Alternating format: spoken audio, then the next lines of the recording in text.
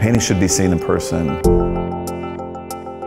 A lot of what we do as artists now is we communicate online and people find us online, but at the end of the day, we're all makers.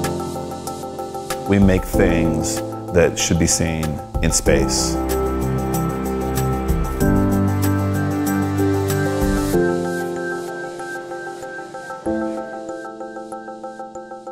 So for a long time I've collected Victorian and Edwardian photographs, and so I've made a series of paintings based on those found photographs, mostly anonymous photos of men with beards.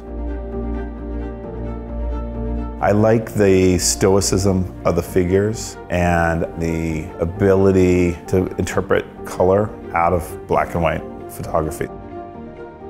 I like the contrast between the kind of stiffness of the original poses, and then it gives me a lot of room to elaborate and animate them through expressive gestures.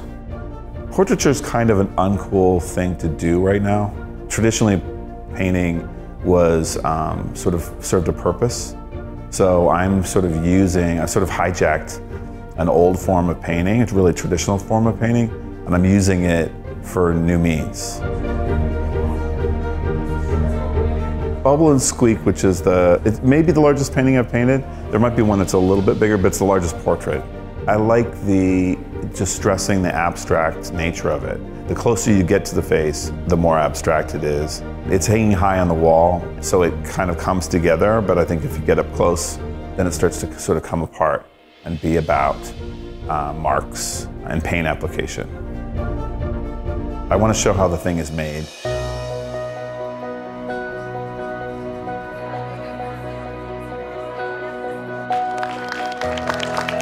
I think space is an interesting place to show because it's a creative space where people are really working.